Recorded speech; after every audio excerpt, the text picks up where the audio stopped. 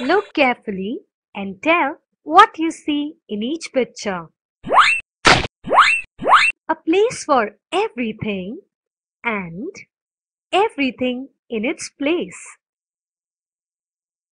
In the first picture, I see a refrigerator which has loads of vegetables, milk, eggs. It also has a shirt and a pair of scissors in it. In the second picture, I see a study table which has a lot of books on it and a lampshade. There is a tub full of toys too. A hanger and a sock is also there on the table.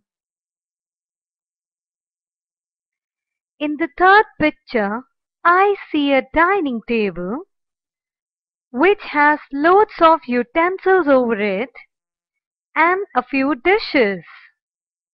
A book and a ball is also there on the table.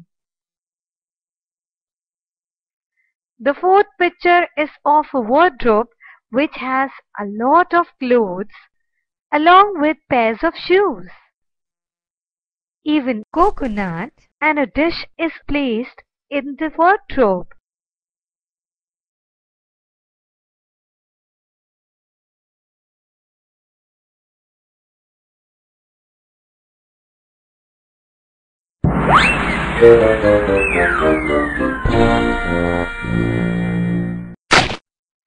Which of the things in these pictures don't belong there?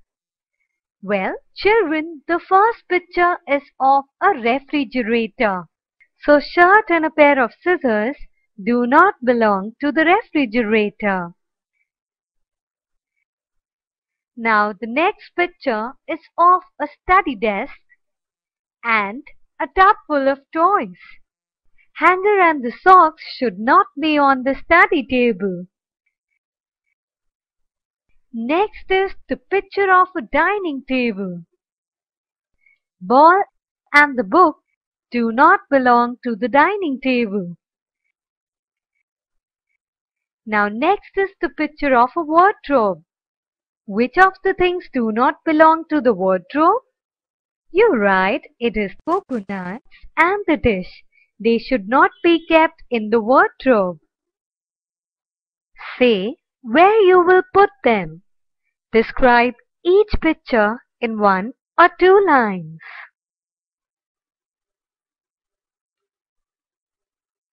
In the first picture, you see a shirt in the refrigerator. The shirt belongs to the wardrobe.